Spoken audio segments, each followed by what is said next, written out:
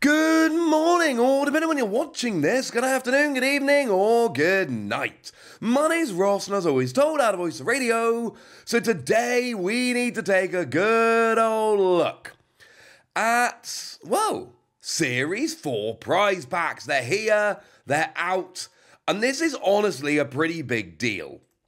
Now, I know some of these have started getting to shops over the last week or so, but they're now actually out. They've now actually been confirmed.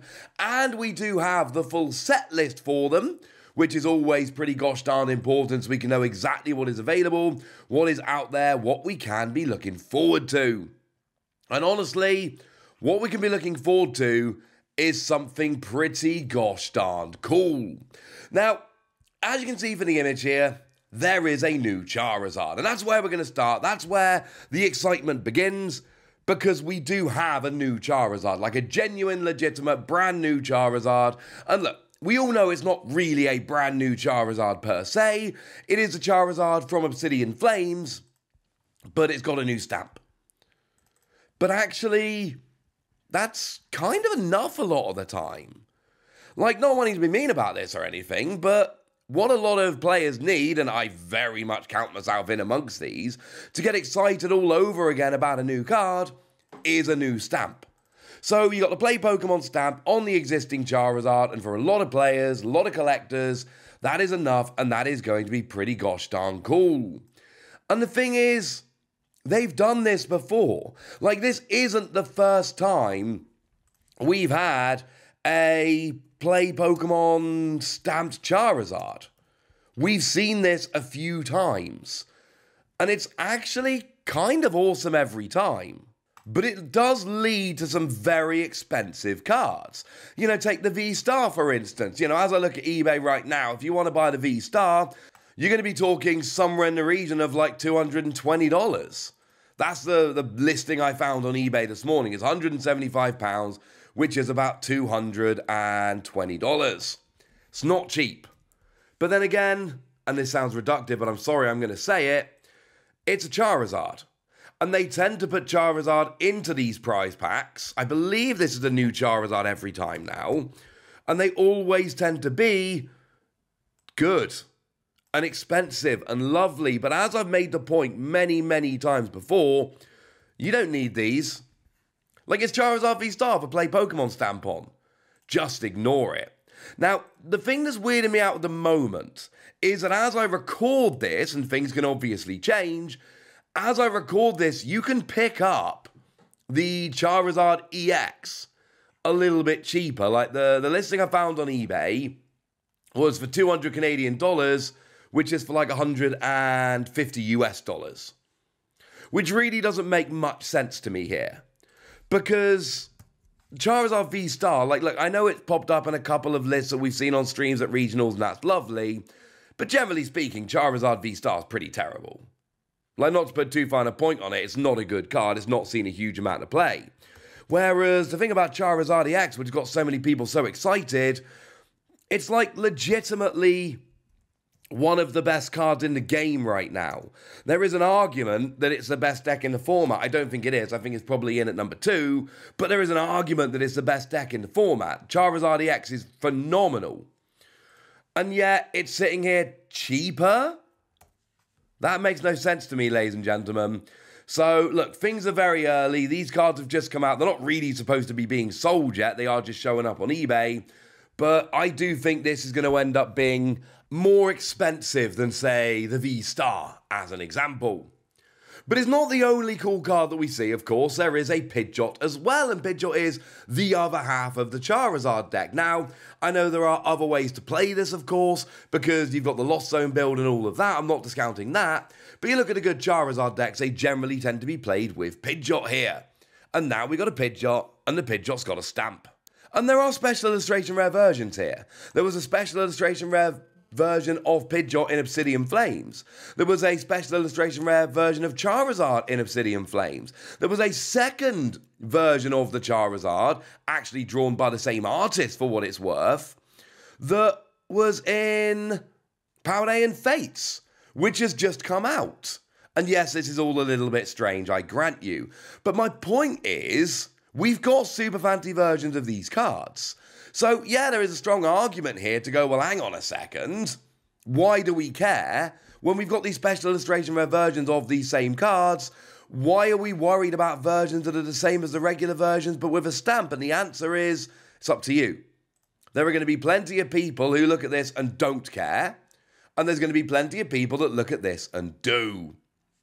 The thing is, there are an absolute plethora here of extremely playable cards, and that is going to make these prize packs very, very sought after. For those of you that don't know, these are given out at your local store, your local league.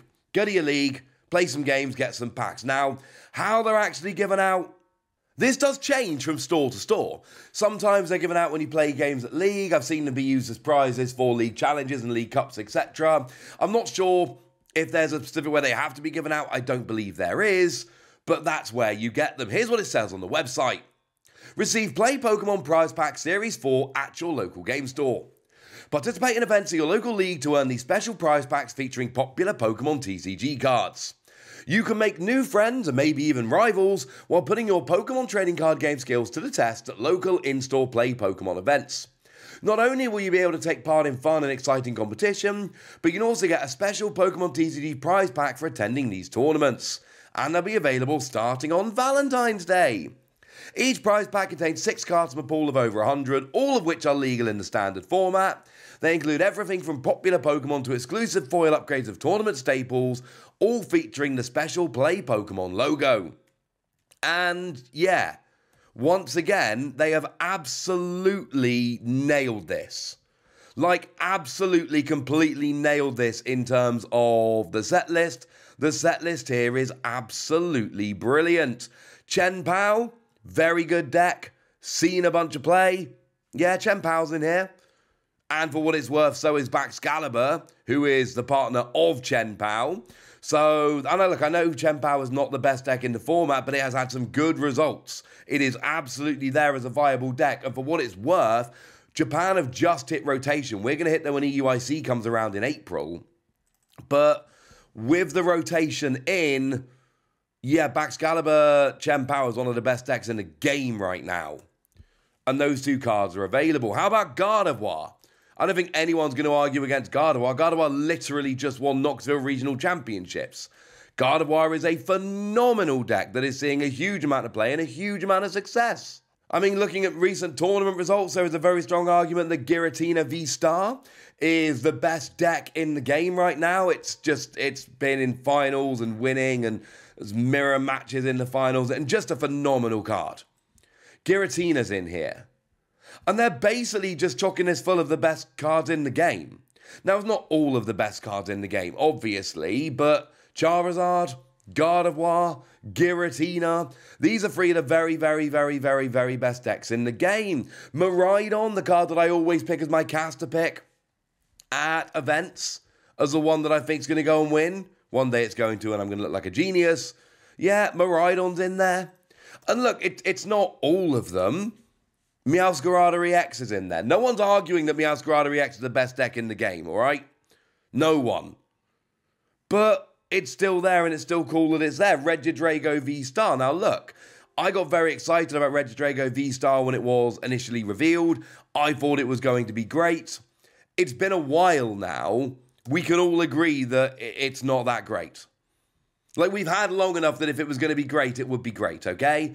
I acknowledge that Regidrago V-Star has not turned out to be one of the best decks in the game. But it's still cool, and there's still potential. And it's a very cool one. And then, of course, you've got a million just playable staples running around as well. We've got stuff like Super Rod, for instance. We've got stuff like Jet Energy, for instance. We've got stuff like Lost Vacuum. You know, all these cards that just see a huge amount of play everywhere, just popping up in deck after deck after deck. They are all there. They are all doing extremely well. And I adore this. I think this is absolutely fantastic. And as I've said before, these are all just alternate art cards. If you want these are cool versions of existing cards that you can get excited about. And if you don't want these, you can just flat out ignore them and pretend they were never even given out in the first place, because they are just stamped. Now, some of them are foil, and that means you're going to get the the fancy foil, the Cosmos foil that you don't get in packs, and that's really awesome. But these are so ignorable. Like, hilariously ignorable. They are a cool thing for collectors who care and who want them. For everybody else, just ignore them. The one thing that's really confusing me is if you look at the promo images they've given us, we got Charizard and Pidgeot. We got Reversal Energy, which sees a lot of play. We got Iono, which is like the best supporter card in the game. Also, there's been like 50 different stamped Iono recently. This is, I know there are people out there keeping an Iono collection. Yeah, things are getting awkward. And then Kyogre. Why is that Kyogre there? I'm really confused as to why that Kyogre makes it onto this list. It's weird, frankly. It's weird.